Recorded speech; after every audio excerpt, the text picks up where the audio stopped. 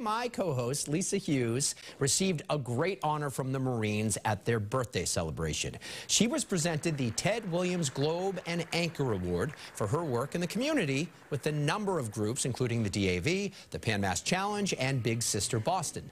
The Semper Fidelis Society, which holds the nation's biggest birthday luncheon for Marines, presented the annual award to a professional who makes an effort to help people and to make a difference in the community. There's no question that Lisa is constantly in the community doing nice things, so it's nice to see you get this award today. And pretty good sized statue they gave you there. I'm telling you, it was amazing. It was 1,600 Marines, wow. The biggest Marine birthday party in the country, and just truly an honor to be there. And you just found out a couple of days ago that they were giving you this. I found out very recently. It was very exciting. It was very humbling. Well, you deserve it. Thank nice you job. very much. It was a wonderful experience. So